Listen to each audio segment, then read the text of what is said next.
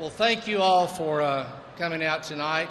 You know, Tony, there's an old adage, and I'm an old football player, and like Rocky Atkins, I think we need a little pep talk, Brian. And that adage is that it's not how many times you get knocked down, it's how fast you get up.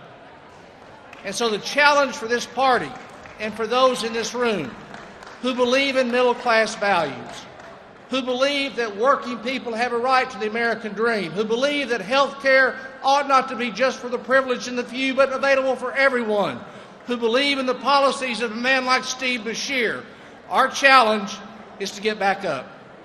And we'll do that. When the sun rises in the morning, we may have had a bad night, but it's a new day. And I pledge to you that I'll double my efforts, and I think every Democrat in the House will do the same, and the Senate. And I challenge you to do it. Ladies and gentlemen, this is not over. A new day's coming. Our message has to be reflected upon. We can't let them miscommunicate what our core values are. We can't let them make people believe that we are not godly people. We can't make them believe that only Christians are Republicans and Republicans therefore are entitled to hold office. Now let me tell you, I'm going to admit I have not read the Holy Book from front to finish like some of you probably have.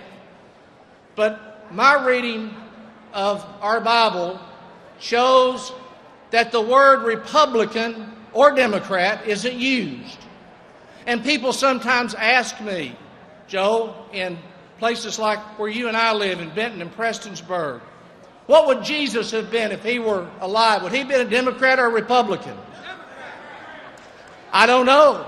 Nobody knows. The Bible doesn't tell us that, does it? But I believe the Bible is a book of parables.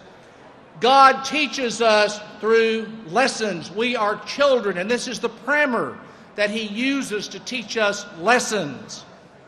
So the lessons of our party are the lessons of the Bible, that you reach out to those who can't help themselves, that you offer hope where hope isn't, that you believe that tomorrow's a better day and that everybody ought to sacrifice to help those that aren't as lucky as you. Those are the middle-class values that we support. And I don't know whether Jesus would have been a Democrat or Republican, and nobody else does, but I know this. He was a carpenter and a teacher, and I bet every carpenter and teacher I know are pretty good Democrats.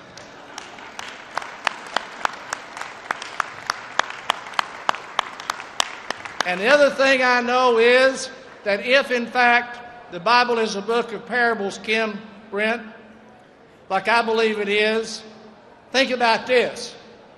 Mary did not ride an elephant into Bethlehem that night.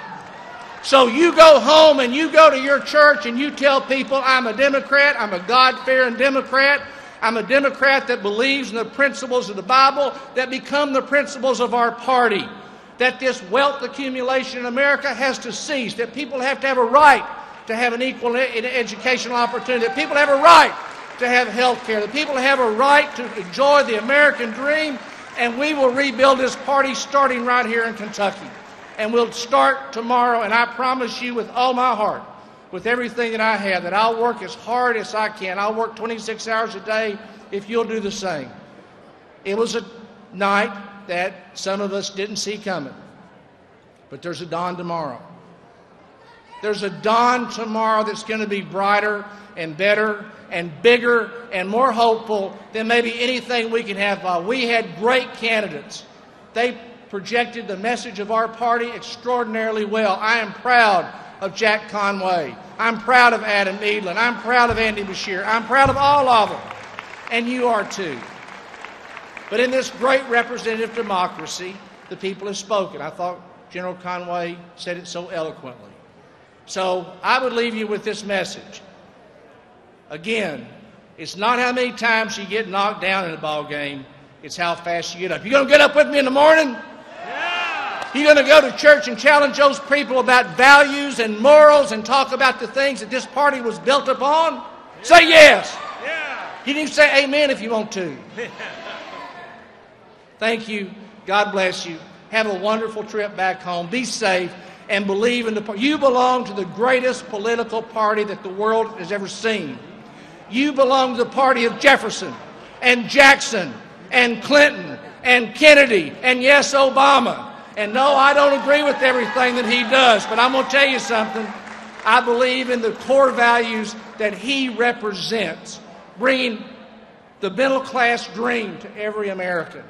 Now, I believe that there's a horse out there.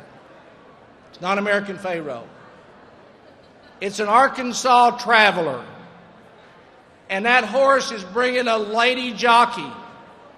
And that horse and that jockey are going to come here to Kentucky next year and help us rebuild this party. Thank you, and God bless every one of you.